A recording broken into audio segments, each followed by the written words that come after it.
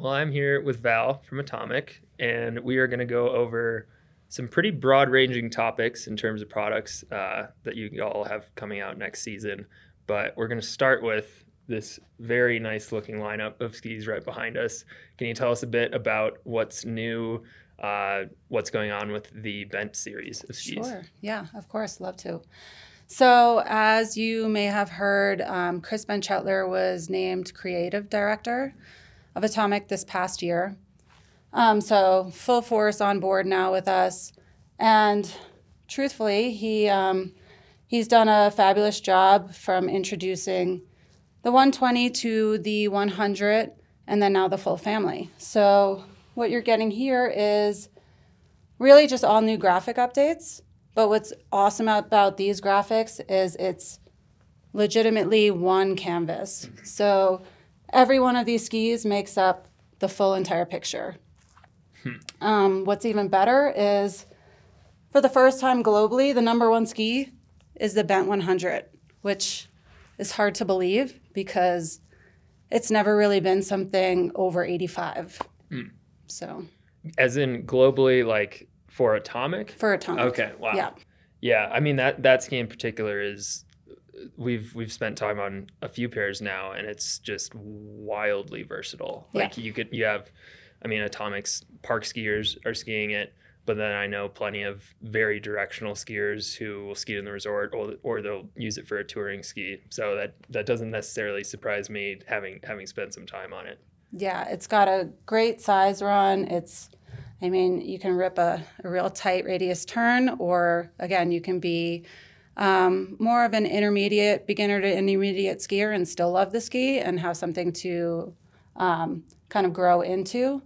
So yeah, the Bent 100's been great for us, as well as, again, as you know now, globally, which is awesome. Yeah, so the Bent 100, maybe arguably the most versatile of the group.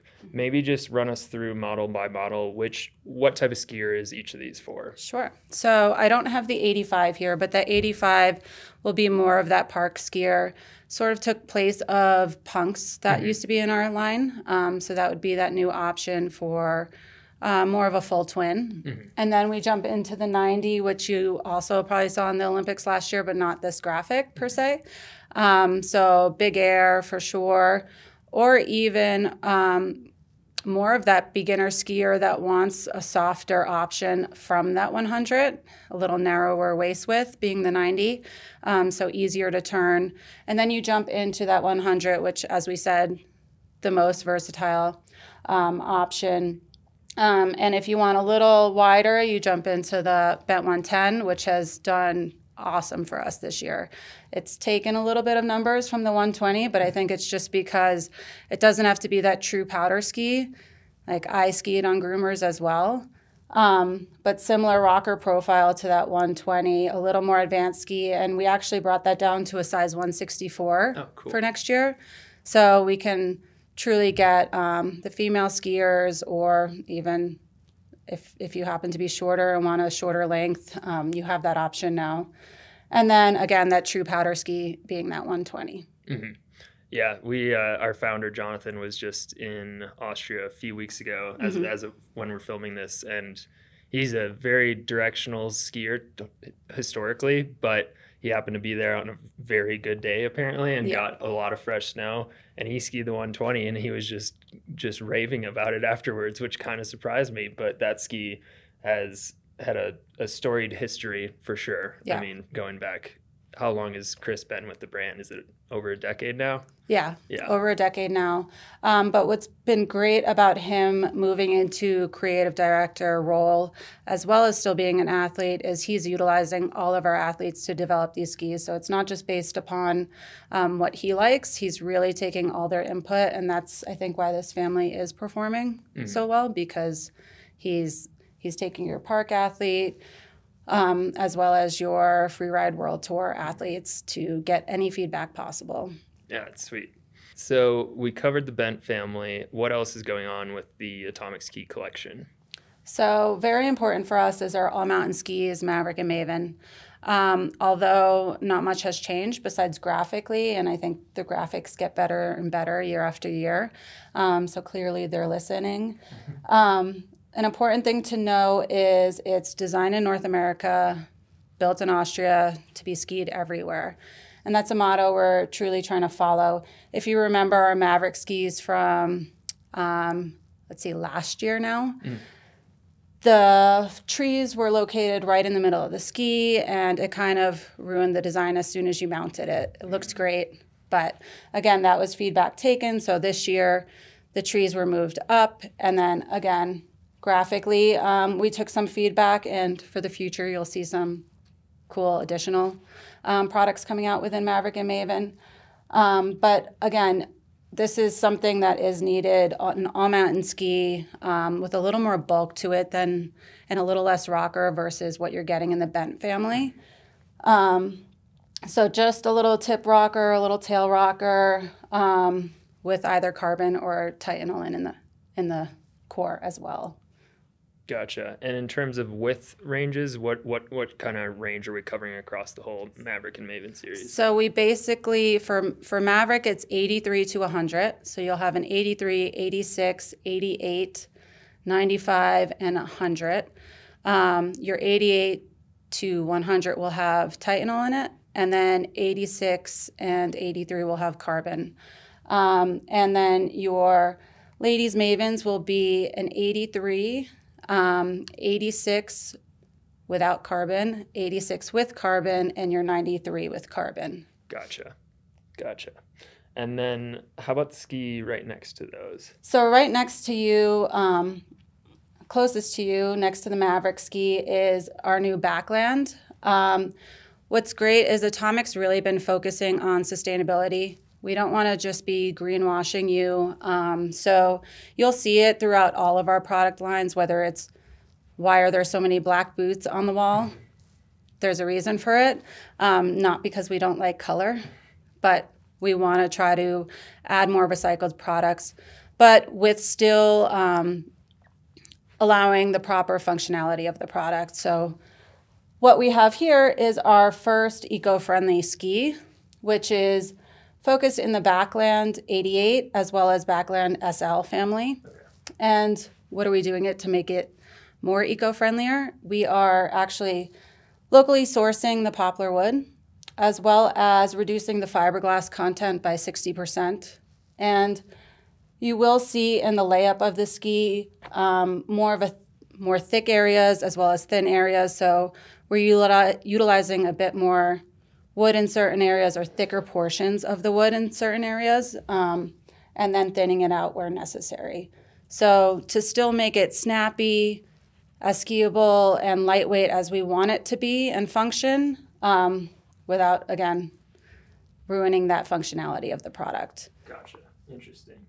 And in terms of the Backland series as a whole, I feel like of all the collections Atomic has, it covers a pretty wide range from like Skimo to the Backland 117. How would you, if you're talking to someone who's looking at that entire series, how would you kind of pick it apart in terms of end users? Sure. So Atomic, when developing touring products, really wants to focus strictly on touring, not just try to kind of get their feet wet in the touring family. So what we do have is quite a bit within this family. We'll have Backland UL, which is that super lightweight, more Skimo. You'll get a 62, 65 underfoot. For people that really want to go uphill, less downhill functionality. And then Backland SL, which is our super light. So we go from ultralight to super light collection, a little bit more snappy, still very lightweight. And then what we pretty much started out with is our Backland. So true Backland skis, waist widths around that 88.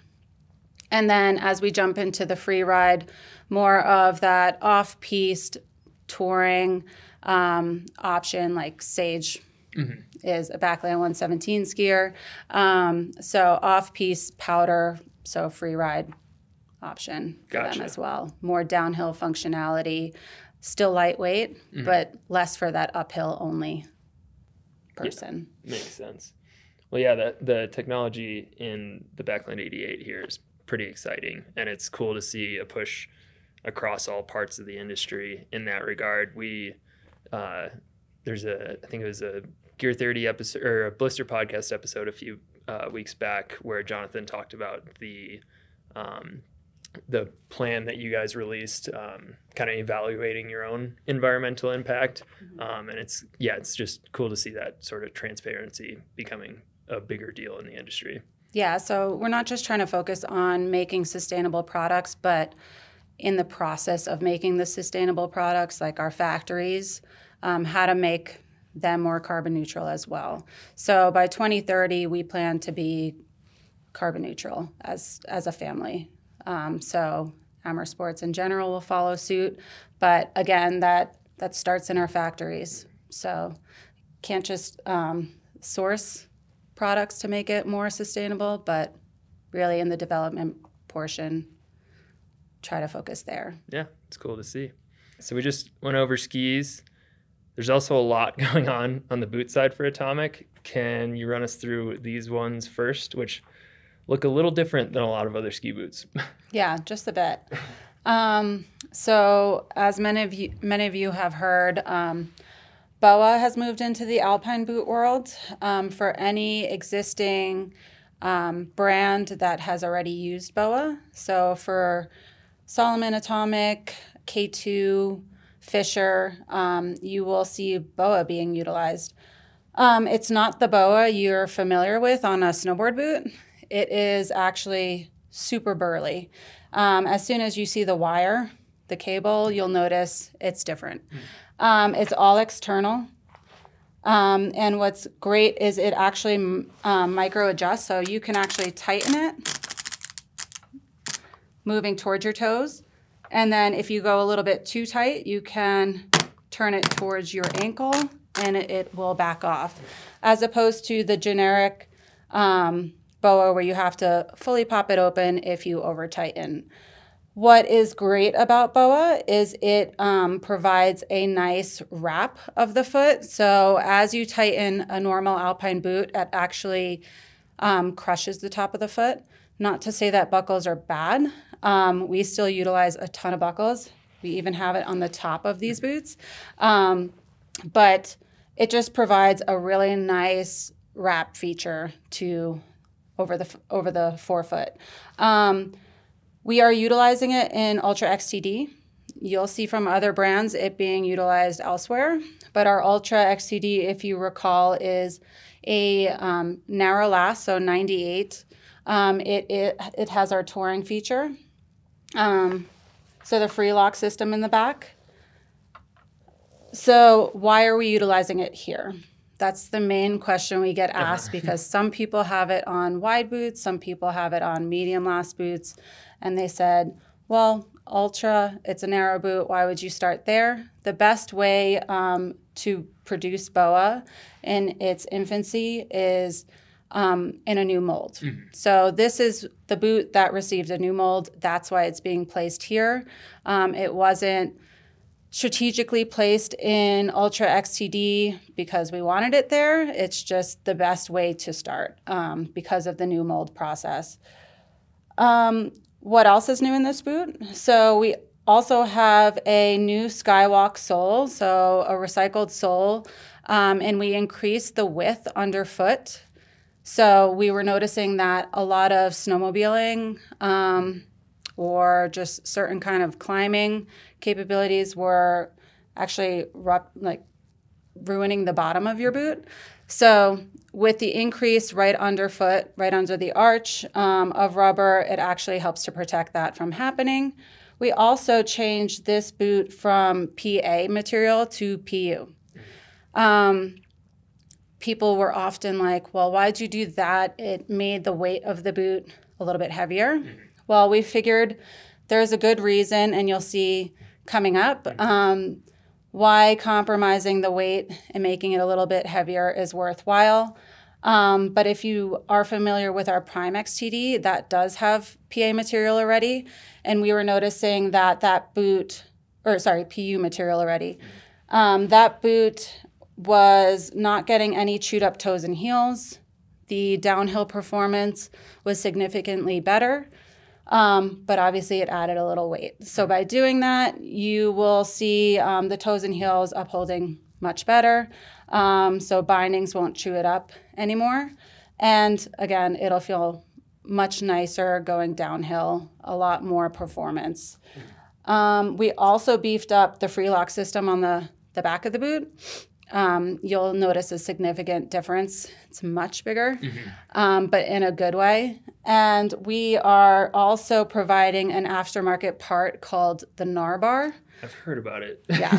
I don't know what it is, but I just heard the name. Yeah. So we had a lot of pro athletes that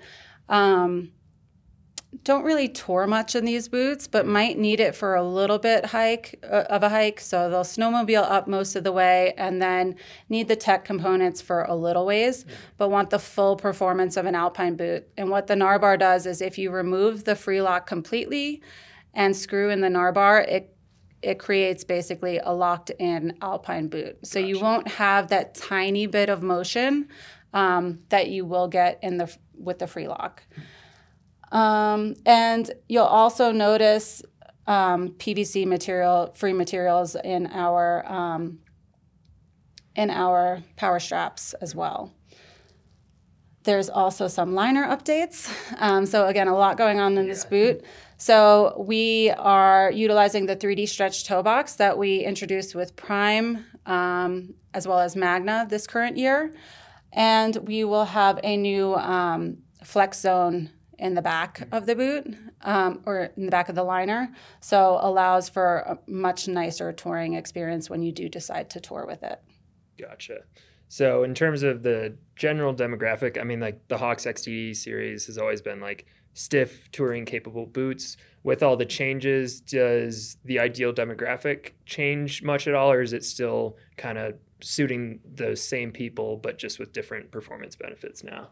I think it's still suiting the same people because the person that was using this boot, me being one of them, maybe didn't tour that much but wanted the full performance of an alpine boot. So that's why this functioned better versus other options. But we will have BOA, and I did forget to mention this, on 2 models each for women and men. And you will still see buckle versions as well, because like I said, people still like buckles. They work great. They're on pretty much every other model. If BOA was fully the way to go, we would have just completely changed everything. But buckles are still a good thing, and you will see the option for buckle and BOA in this family. Cool. Anything else you want to touch on about this one?